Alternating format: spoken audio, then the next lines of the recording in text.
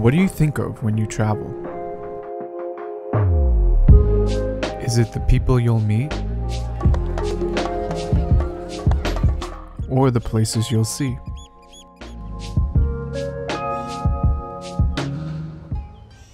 Or is it how hard it will be to get there?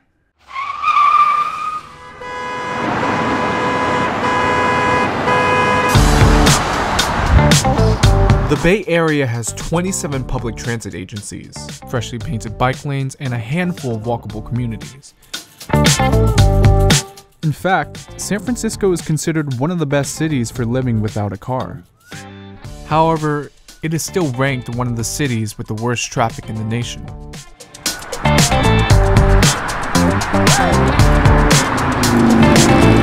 Bay Area commuters spend over 100 hours a year in traffic.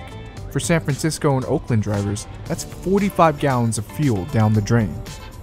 With rising gas prices and growing attention around environmental costs, the concept of driving less has become a hot topic in the country. Despite being a great city to go carless, what's up with all the car traffic in San Francisco? Are other transportation options not as good as the car? We hit the streets to find out.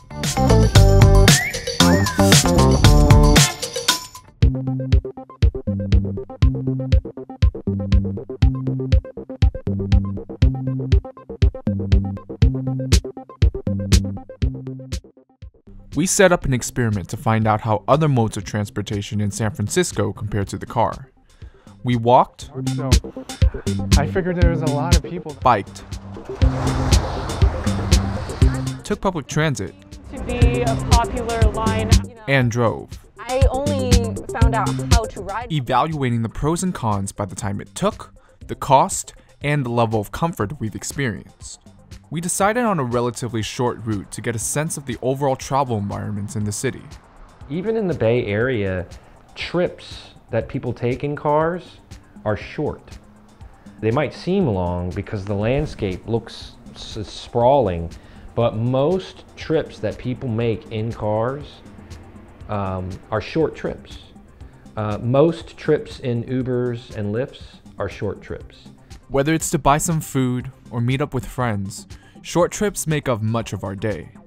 These are trips between 1 to 10 miles by car. For our experiment, we chose a route between Dolores Park and Westfield Mall, which is around 2.5 miles.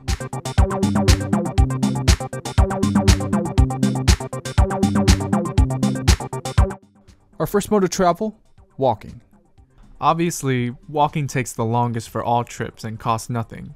So we judge walking primarily by the level of comfort and the ease of access to nearby stores and services. In San Francisco, the overall environment appeared built for pedestrians. They were everywhere in sight. I really don't feel like I am uncomfortable walking here or anything. It's a pretty nice walk. And it helps that the sidewalks are pretty wide and not that tight or narrow. Even next to the freeway, pedestrians aren't forgotten. The way that the sidewalk is built, the way that just this entire crosswalk is built, it does make me feel pretty safe. Like, I don't feel like I have to look back at any cars because there is a stoplight.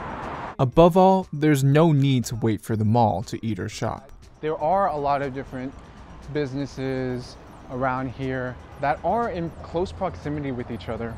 Like, already walking through Market Street, you're gonna see so many different stores, all different types of things, from foods. There's like a mattress company right here. A lot of things are available within this street. Of course, it wasn't perfect. Say booger. Huh? I wanted to throw It did. I wanted to throw up. It did. Aside from a few mishaps, there were many pros to walking in San Francisco. Sidewalks were wide enough for multiple pedestrians to pass through. There were many crosswalks. We found stores and restaurants throughout our 46-minute walk. And best of all, it's free. But the high walkability of the city didn't explain why the streets get so congested. We turned to biking to see if we could get answers. San Francisco Bicycle Route 45, Valencia Street. Valencia Street, all right. Ooh. Biking in San Francisco varied from area to area. You really have to wave on to let people know you're coming through. because everyone's in a rush to get out of their parking spaces. I'm gonna be turning left. Thanks. This was one of the more consistent bike lanes in the area, but with outdoor seating on the side, it still felt cramped. Occasionally, it's necessary to move in between cars to get into the lanes. Upon entering Market Street, there were finally painted bike lanes separate from the main road. San Francisco has made strides to allocate space for biking, but it still may not be for everyone. There are times when you'll be in close contact with car traffic, Excuse me. especially when the roads are tight enough.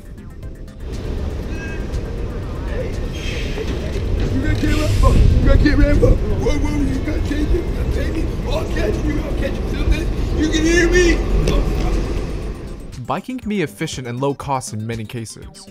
In San Francisco, there is space for bikes indicated by painted lanes, though the city could use some consistency with their markings. It can also be challenging for those overwhelmed by tight spaces and surrounding traffic. When it came to public transit within San Francisco, we were met with several options. There were buses, a light rail system, and the rapid transit system that could bring us to the mall. Fortunately, from Dolores Park, there was a light rail line that would run directly into the mall every 15 minutes. While it was easy to spot the stop where the tram would arrive, we couldn't help but notice its dilapidated state. As you can see, it's very old, it's very dirty, it's not really updated. At least there's like a clock here to tell you the time, but you would definitely need a phone of some sort to check out the information of how to get to different places with public transit, which is a bit inconvenient. And it doesn't seem like they're really doing anything to make it look more updated, to make it look more modern, and help people, especially who are not from around here, have an easier time figuring out where to go. Without prior knowledge, this button may be a mystery to many. Turns out it gave the current time. The time is 4:16 p.m. But what's the use of that when you don't even know when the next train will arrive? Aside from a lacking tram stop that would require you to have a device for information, the light rail arrived without delay and it was a smooth ride from there. There was even a direct entrance to the mall from the metro station. We are here. Minus the lack of signage at the tram stop, the transit ride was straightforward and didn't require transfers on our route. The ride is only a few minutes longer compared to the time it takes to the drive. The straightforward ride was a testament to the light rail's efficiency. But has it been a solution to San Francisco's traffic? We finally tackled driving on this route to see if it still surpasses all other transportation. As we pulled out of Dolores Park, it wasn't difficult to notice the number of cars parked along the side. But the city didn't seem to be built for drivers. Oh, red light.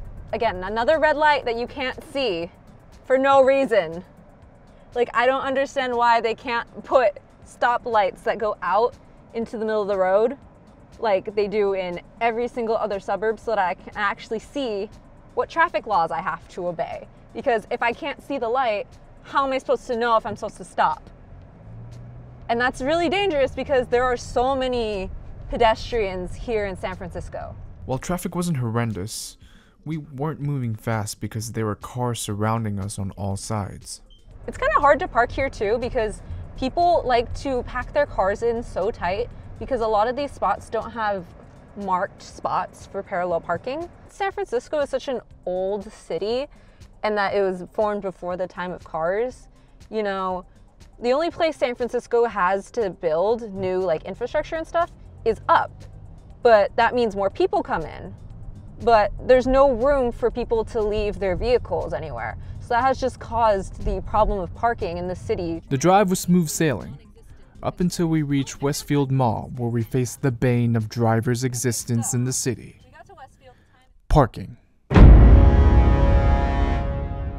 Oh, I found the public parking. That is I don't know why they make the public parking so hard to find, yet it's so big, but you can't find it at all. Now, because we weren't going to pay a fee just to stop and commentate, we ended the drive without actually parking. Turns out, these were the exorbitant parking fees in the area. The main benefit of driving is staying in your own space, free from outside conditions. But San Francisco has extremely limited and expensive parking. Stoplights can also be hard to spot. which is an issue for drivers when facing incoming pedestrians. With more cons than pros, why is driving still popular in the city? San Francisco offers other adequate transportation when compared to outside areas. We took a similar route in a Bay Area suburb to see just how different it can be.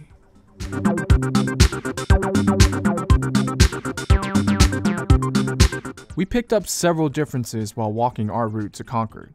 Large residential areas meant no quick access to stores and services. We're like about 10 minutes through this walk, and yeah, it has been pretty residential, pretty quiet, not much people walking.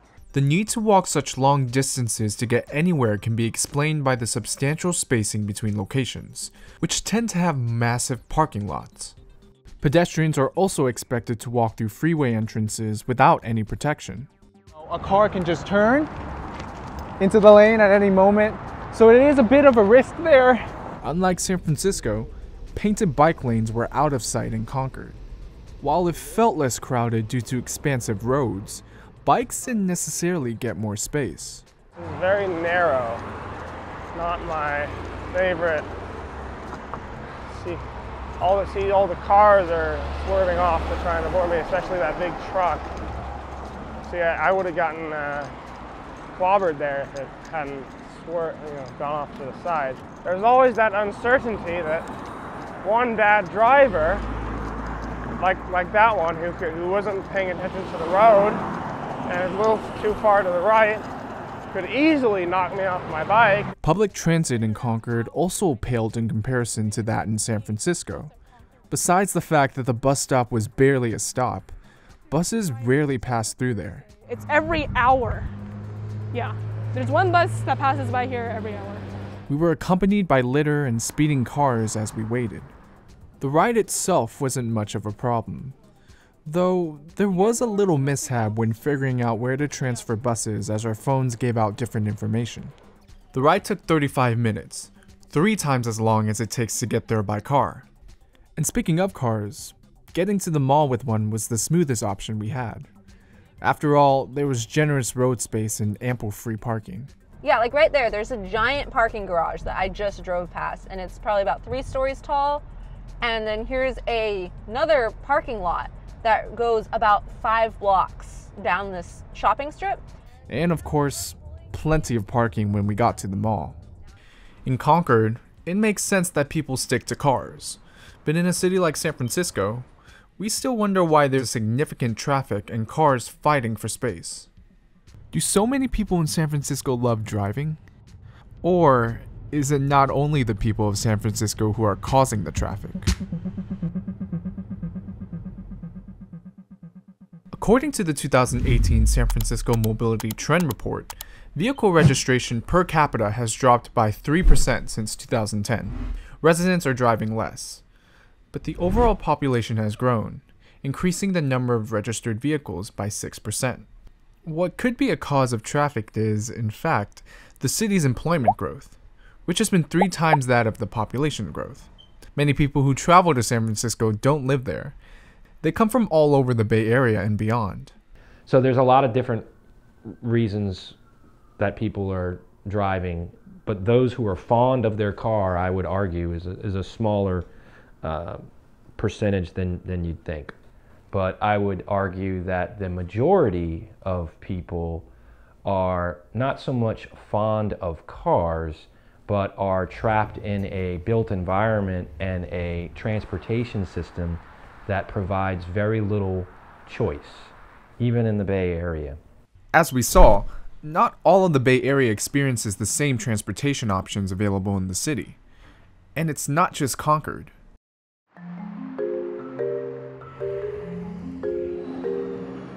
With people accustomed to driving in nearby areas, it becomes clearer why they choose to get to the city by car. And even with public transit systems running into San Francisco, they can be lacking. When you get out into the Bay Area suburbs and the Bay Area region, really transit service quality drops rapidly. You have BART, but BART is a limited geography. There are 50 BART stations, but 9 of them are in San Francisco alone. The system doesn't even run through the northern and southern parts of the Bay Area, Of course, BART isn't the only long-distance transit system running to San Francisco. Caltrain runs from Silicon Valley into the city, which is a route that BART doesn't cover. However, getting into the downtown area, where many commute to, would require transfers at other transit systems. There's so many different agencies providing the service, and they don't provide the information in a way that makes it easy to understand, that there's a lot of stress involved in taking transit, especially to somewhere you've never been before. And so often, and I have personal experience with this, and I've talked to hundreds of other people, you get burned. You try to use it, the best intent, whether you're doing it because you have to do it or whether just you really want to take public transit because you think it's the right thing. So often you end up in a situation where you're like cursing yourself because you're saying, this is ridiculous. I don't think it's realistic that we will ever get everyone using public transit. Of course, there's a lot of types of trips that you need a car to use, but we need to have a more effective public transit system that can be easier to use for more types of trips. Aside from long-distance commutes into the city, short trips could also be worsening traffic. Not from personal cars per se, but ride-sharing services. I was saying earlier that a lot of those trips are short. If you look at Uber's when they went public, they had like this financial report, and they were talking about how their market is short trips in dense urban areas. So they're basically competing with bicycles and urban public transportation. A report by the San Francisco County Transportation Authority suggested that ride service companies accounted for half the increase in congestion between 2010 and later 2016. The car traffic in and around San Francisco can be attributed to a variety of reasons. What we found through our travel experiment is that despite some issues, San Francisco has more options for traveling carless. But people entering from outside the city are used to a much different environment, one you cannot get around easily without a car. And they don't always have convenient ways of getting into the city without one. Many cars you see in San Francisco may not even be owned by residents. Cars can bring the ease of convenience, but at what price? From insurance to rising gas prices, the high costs pile on, making the car a depreciating money pit. But with all the challenges in our environment that hinder us from traveling easily, many people still turn to it. A multitude of changes need to be made, but public policy and opinions would need to follow suit. And until that happens, we'll be moving shortly.